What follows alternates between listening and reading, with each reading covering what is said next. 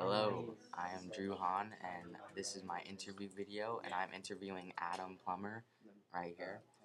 Okay, so Adam, what is your favorite color? That's a hard one. I don't know. I'd probably have to go with like green. Yeah. Green. Green, that is a good color. Tyler Fisher, you are part of this interview now. What is your favorite color? My favorite color is red. So you would not agree with Adam with green? No, I don't like. I don't like green. I think red's a good color. Okay, so if you were playing Halo and there was a green team and a red team, which team would win? The red team.